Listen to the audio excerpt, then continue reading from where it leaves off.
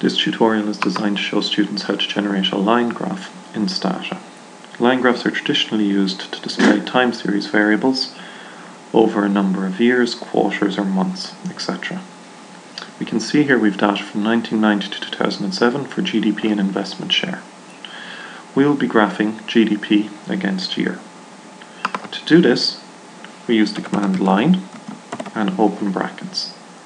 Whatever variable we wish to go on the y-axis, we put in first. In this instance, we wish GDP to be on the y-axis, and we follow this with the variable we want on the x-axis, in this case year.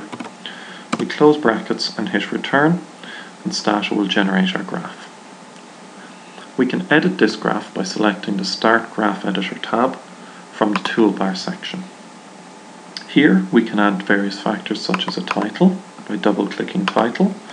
We'll call this figure X GDP from 1990 to 2007.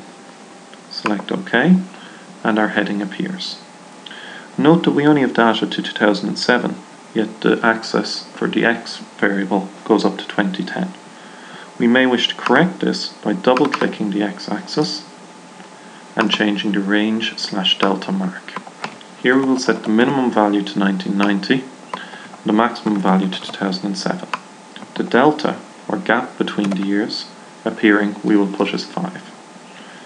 We select OK, and what we can see is we now run from 1990 to 2007 with an indicator for the year every 5 years. That's our delta equal to 5. We can make similar adjustments to our y-axis. We note that this does not start at 0. If we wish to designate it to start at 0, we simply select and double-click our y-axis. Again, go to the Range Delta tab. The minimum value we wish is 0. Maximum value is 50,000. Ensure that this is not exceeded by the line graph, or else you will be cutting off the top of your graph. And the delta we will put as 20,000. We select OK, and what we can see now is we have GDP running from 0 up to 50,000 with a delta at every 20,000. If we decide that we want more than 3 tabs here on the y-axis, we can double-click again, go to Range, and perhaps change the delta to 10,000 and select OK. We can make further adjustments by adding notes and subtitles to our actual graph. However, we're going to leave it in this instance. To do so, we simply reselect our Stop Graph Editor, and we told that we have not saved changes we have made, and do we want to save the changes before we're leaving.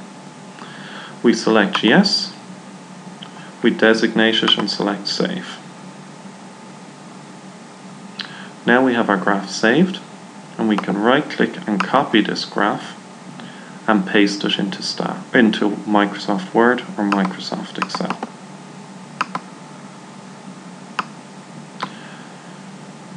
That concludes this tutorial. Further tutorials are available on the SharePoint website.